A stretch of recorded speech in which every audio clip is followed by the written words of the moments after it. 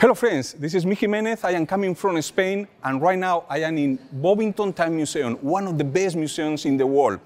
I am a professional modeler. I spent all my life making tank models and just focusing in my passion, that is the military vehicles. This is in fact one of the reasons of my life. So why I am here today? Because I want to share with you 5 of my favorite tanks that you can find here in this museum. There are many, of course, and each time this museum is growing and growing a lot. I have been here 7 years ago, and now it's totally different, and you can find new vehicles, new stuff, new organizations. So I recommend you to come here each year if you can. So come with me. I will show you first the tank number 5 of my favorite list. So let's go.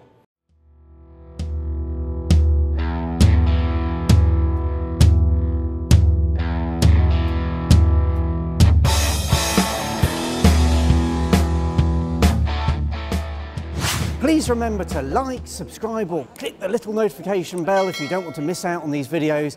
And I'd just like to say thank you to all our patrons for making this possible. Please join them if you can. Well, and this is my number 5 favorite tank in this museum. It's the Whip tank. It's a British tank, and it's one of the most beautiful tanks from the First World War. It's really different to other tanks from the First World War, like the Mark IV or Mark V, because you can see that the main structure for the crew is in the rear part of the tank, so the engine was in the front, and this is something like, for example, the Merkava tank that we can see in nowadays, that the engine is in the front just to protect the crew. But also have a different features that make it very interesting, like this part in the running gear. As you can see, for example, in the Matilda tank.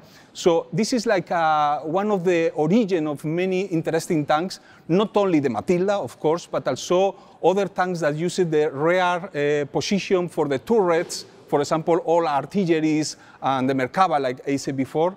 But I think that is interesting not only because those features, but also because it's really huge. I expected this tank much more smaller when I saw for first time in photos, but when I saw for first time here in this museum, I was really, really impressed to see all details and all components. This is really fantastic tank. If you want to see something really, really unique in the world, you must see this vehicle, the Type 95 Hago. This is my number 4 favorite tank in this museum because it's really unique. Probably there are 2 or 3 maximum in this world, and one is here in Bovington. Probably it's not the typical big tank like the T-34, Tiger, Panther, and others, or even Sherman, but was very important in the Pacific. It's a very important Japanese tank that we use it to defend the islands in the Pacific Wars. For the modelers, it is very interesting because you can make many different camouflages in very different environments, like Europe. So you can make it among the palm trees, in the beaches, and in every places in the Pacific. So it's very interesting to see the shape, the real shape of this tank that is not too big, was a very fragile tank, was not too powerful, but was very effective against the infantry in the islands. Of course, it haven't changed against the Sherman, the powerful Shermans, but was very effective against the infantry. So this is one of the most attractive tanks for me, and I really wanted to share with you. So if you are coming here to this museum, please visit this little Hago tank, and you will enjoy a lot. And this is my number 3 favorite vehicle in this museum, the Cascabel. Yes, probably for some of you, this is a very strange decision, no? Or maybe a rare vehicle. But for me, it's interesting because probably, as far as I know, it's the only vehicle made in South America exported to another countries in the world. Also took part in Iraq, was fighting in Iraq during long time. Also, I have seen in Libya And I have seen also a photo of one of them fighting in the recently war of Syria. So it's a very common vehicle that you can find in the Middle East. It's totally different to others. Probably it's not the most beautiful one, six-wheeled vehicle, but it's attractive because the shape is interesting. The turret looks like the Panhard, but at the same time, for models, especially for models you can paint in sun color, very rusty, and with a lot of effects. I have seen the Cascavel only in Brazil, in a military base, in a tank school, and I was impressed that they use it like a normal vehicle. Here is just a not operational vehicle, but I recommend you, if you have the opportunity, to come and take a look to this amazing vehicle. Probably some plastic brand will release very soon in plastic, so take a look to this model. Bye-bye, friends. Well, and now we are in front of a love story. This is my love story about this tank. This is my favorite number 2. And this is because when I was a child, when I was very young, the first model that I made in my life was the Crusader 3.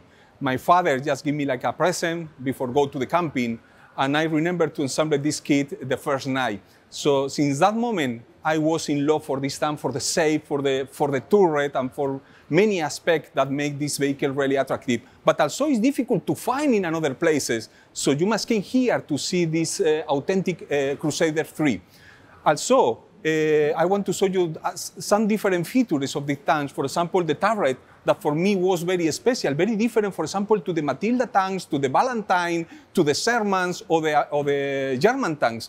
They used inclined armor and also rivet that was very unusual for that time of the war.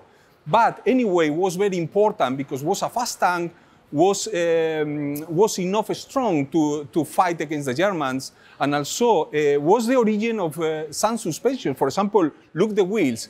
Many tanks that was made before, like the Cromwell or even some modern tanks like the Chieftain or Challenger, they used the similar same suspension, very different to the Matilda, for example.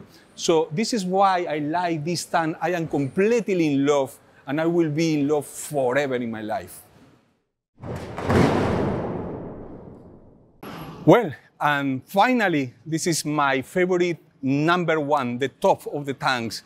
Yes, this is the Tiger 1, a very popular tank, iconic tank. Probably for many of you is also your favorite tank.